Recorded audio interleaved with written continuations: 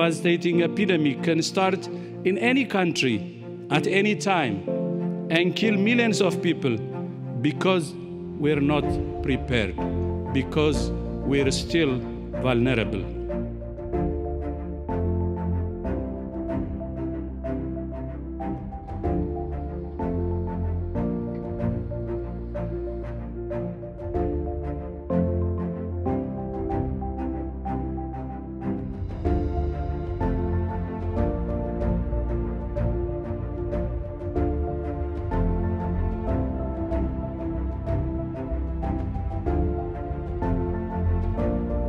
Epidemiologic investigations are underway, but yes, it's certainly possible that there's limited human-human transmission.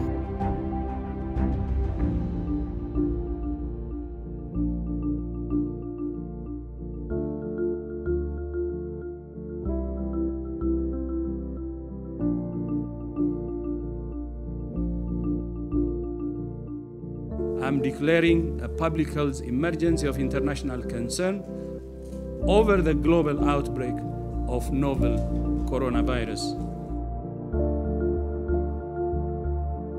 We have a window of opportunity. While the number of cases, more than 99%, are in China, in the rest of the world, we only have 176 cases.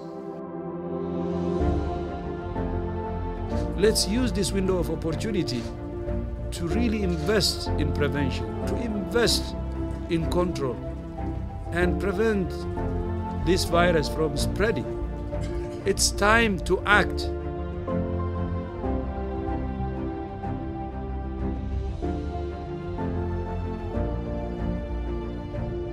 The detection of this small number of cases could be the spark that becomes a bigger fire. And if the world doesn't want to wake up and consider this enemy virus as public enemy number one, I don't think we will learn from our lessons. We have over 400 scientists. There's been huge global interest in this topic and a real desire to collaborate and contribute. Our window of opportunity is narrowing. And that's why we called the international community to act. We've had enough countries now import disease. It is time to prepare. It is time to do everything you would do in preparing for a pandemic. All countries can be looking for cases right now. All countries can be aggressively finding those first cases and following those contacts over time. Shortages are leaving doctors, nurses, and other frontline health workers dangerously ill-equipped to care for COVID-19 patients.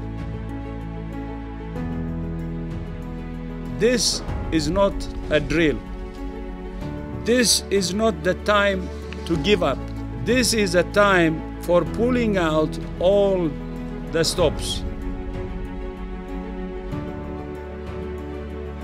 We're deeply concerned both by the alarming levels of spread and severity and by the alarming levels of inaction. We have therefore made the assessment that COVID-19 can be characterized as a pandemic.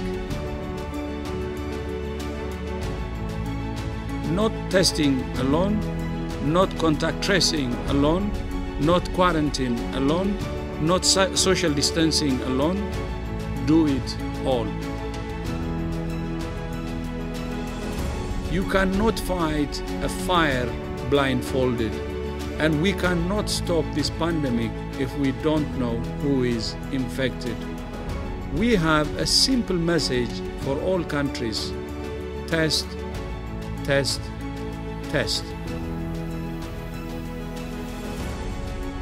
We must get back to be able to control this virus, live with this virus, develop the vaccines that we need to finally eradicate this virus.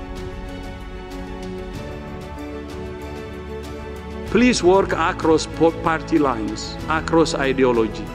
across beliefs, across any differences for that matter.